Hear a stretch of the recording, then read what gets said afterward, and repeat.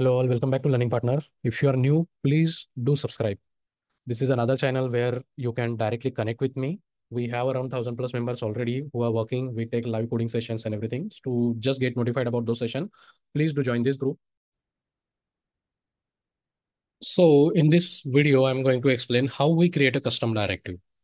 Now, whenever we are appearing for the interview, everyone is going to ask you like, what is directive? And a question will be how do we create a custom directive?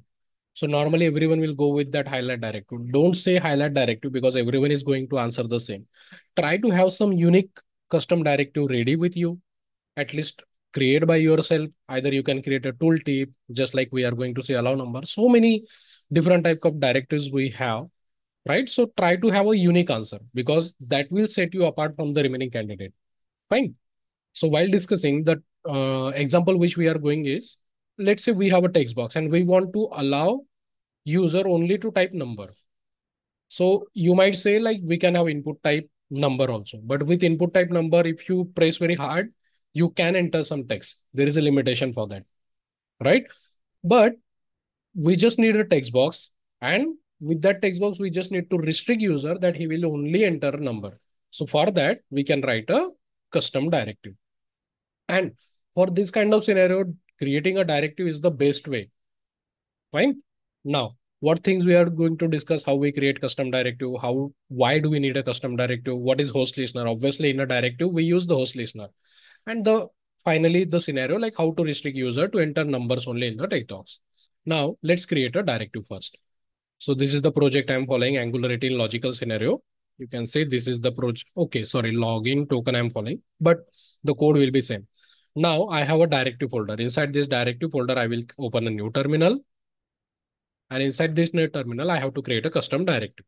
So the command will be ng generate directive. Either you can write generate directive full short or the short form also fine. Let's say I'm creating a directive which will allow numbers only. So I will give a name as numbers only. Let's make it only capital. Enter. So this will create my directive. So you can see two files. One is the test file and one is our actual file. So this is what your directive will look like. This is your selector. Just like the component, we have a selector, directive will look like this. Fine. Now, let's say in the dashboard component, let's try to get a text box. Input type text box.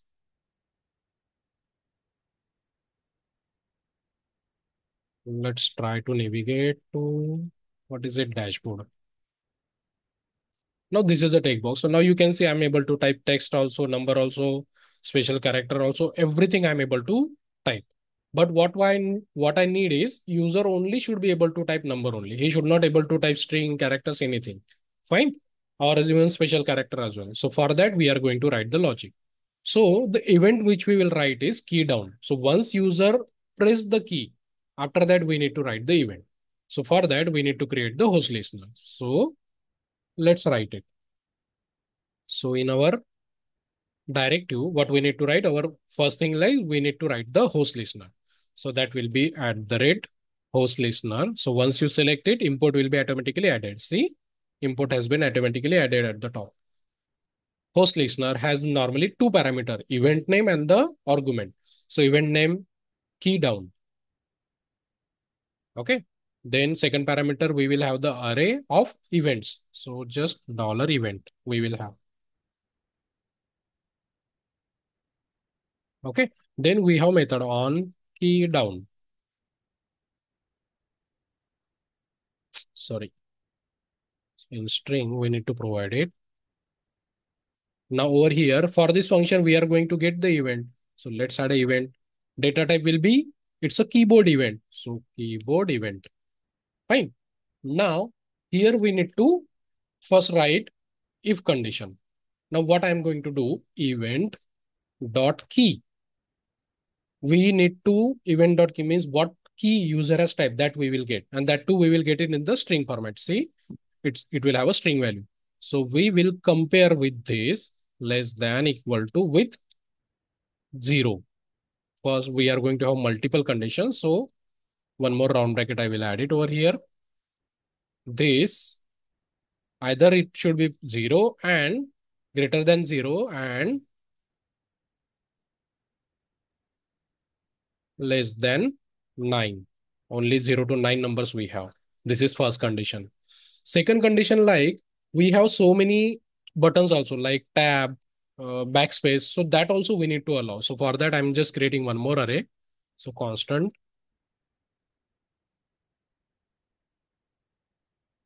allowed buttons is equal to square bracket. Let's say we have backspace. This is the, what do we say, text we get once we press the backspace.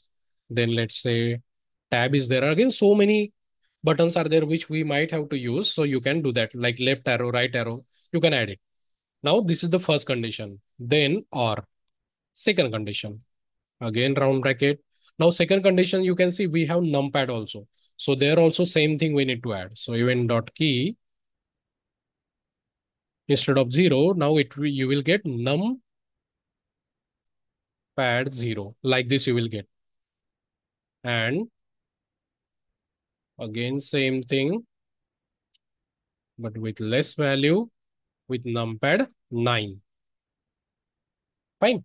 Then one more we will have or, and what we need to compare with this allowed button dot includes, what we need to include event dot key. If it is there, if the key pressed is in my array or not, like this.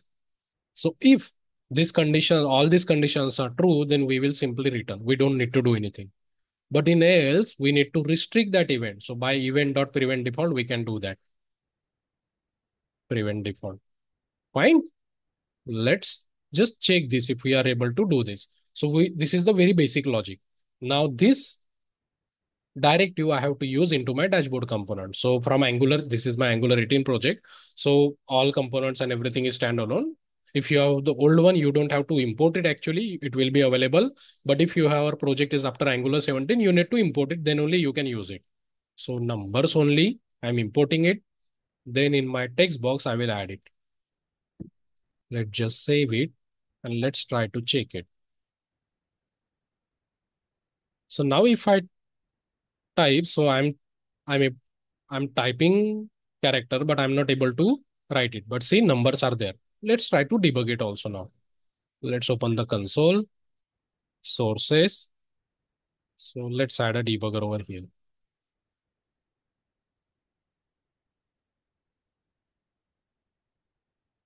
Fine.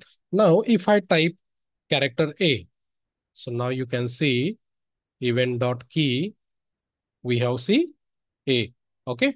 So it is not 0 and numpad 0. So it will go to the else block and prevent dot default. Now if I type 5, so event dot digit 5. Okay. So now it will bypass this if condition and it will return. So now 5, why 5 is not visible? I think scroll bar is there. Let's try 6. Something is wrong. Let me just close the debugger.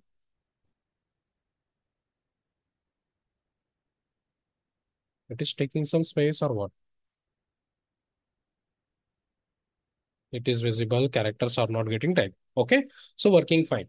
Now this is very basic logic of your, if you want to restrict the user to enter only numbers. This is the basic logic. One more thing is there. Now if I copy this and if I try to paste it, why testing is also disabled? Because we didn't write, okay, key down.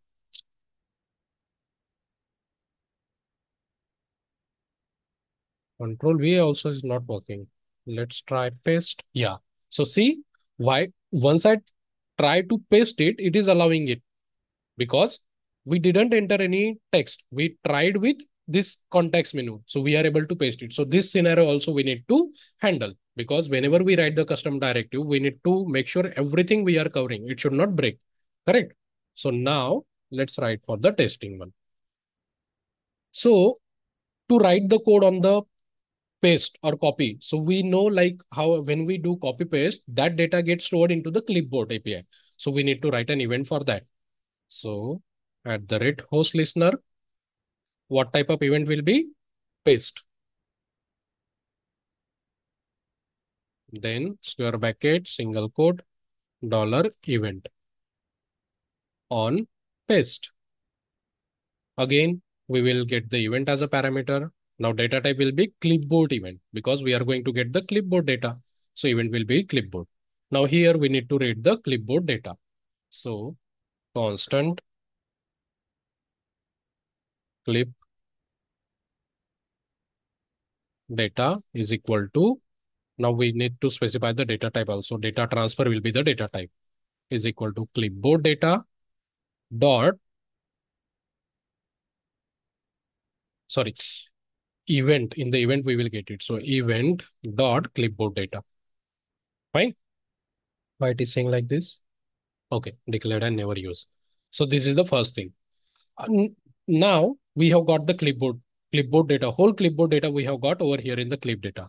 Now from that, we just need to read the data. So again, I'm creating one more constant variable. Text is equal to clipboard data, clip data dot get data. What type of data we need to get? The text one. So text. Fine. Why we are getting error? Oh, either null or something error is there. How we can handle this? Let's add a or check, and because some browser we will get directly in the event, or from somewhere we have to get the data, or we will keep it as empty. Again, it is giving error. String is not assignable. I thought so because it will need that's undefined. We provided the data type. Let's try the Windows one. So Windows as any dot clipboard data. Window as any. Why we are not suggesting clipboard data? Yeah, so error is gone. Now here we need to text whatever the copied text is there, we will get it over here. Now this we need to match it with the that string is there now with what we can test it. So not symbol will be there. Then where is this symbol? This just a regular expression is there. You can find it by simply Googling it also. Then we have plus, dollar, again slash. This is our regular expression. We can test it. What we need to test? Whatever the text we have got. So if it is there, we will again prevent it. So event dot prevent default. Let's try this. If after copy pasting also we are able to paste it or not. Now if I paste it, see, still I'm not able to paste. But if I commented this code, now we don't have restriction over the pasting. So now you can see we are able to paste it. Got it? So these are the scenarios which we need to make sure whenever we are creating a custom directive. So I hope this was a short video and it is helpful. Whenever you are appearing for the machine test or interview, make sure you have a unique idea which you can explain when you are explaining what is custom directive. Like this, or custom creating tooltip also is also there. That video also I have done it. Fine.